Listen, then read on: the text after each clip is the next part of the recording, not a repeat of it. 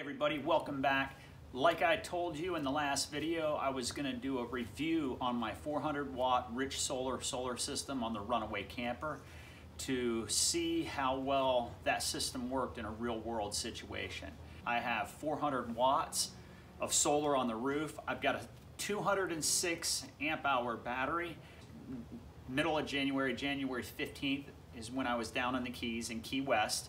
So in some southern latitudes, but the sun is still low on the horizon, even down there. Solar plant panels are flat on the roof on this system.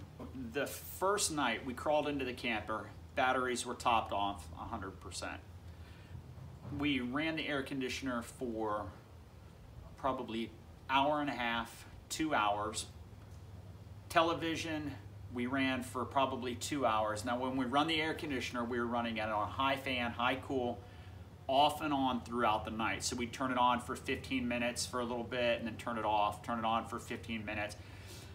But throughout the whole night, it was probably an hour and a half, 2 hours. We woke up the next morning, the batteries were at 87.2%. Weather was pretty cool the first night. We really didn't need the air conditioner that much. The next day, the sun was out, completely sunny, clear, crystal clear skies, and the battery charged up no problem throughout the day. From 87 to 100%, no problem, it charged up. Night two, we ran the air conditioner a little bit more. It was a little bit warmer out. Kind of same scenario, kind of running it off and on throughout the night, kind of as we needed it. It was a little bit uncomfortable having to wake up to turn it on. Definitely the temperatures outside were a little bit warmer. Woke up the next morning. Okay, it's 8 o'clock in the morning down here in the Keys. Battery's on 80%. We have the refrigerator running outside also. So that next day, complete sunny skies.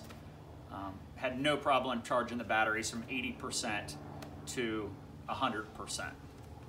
So night three, things changed a little bit. We decided we were going to try to run the air conditioner all night.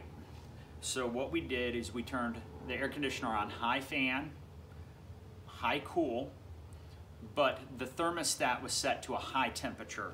So the compressor was not running the whole time. It would only, kick on when the inside of the camper got warm.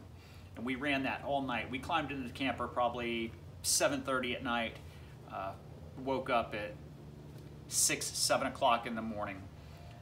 Fan was running all night. Compressor was intermittent throughout the night. We also watched about 2.5, 3 hours of television. We woke up the next morning. The batteries were at 48.9%. So essentially, we used maybe 108, 110 amp hours of our battery overnight with that air conditioning running the whole time. We still had plenty of battery left. That next day, the weather was partly cloudy. Still, it's still bright sun, and then clouds had come over, a little bit of rain, bright sun. So it was like that on and off all day. The batteries only charged up to 75%.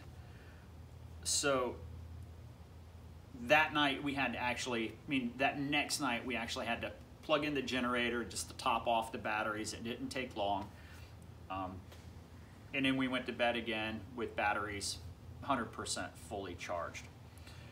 So I got to doing some research and figured out how can I solve this problem, because a 25% charge in a day when it's partly cloudy just didn't seem efficient enough.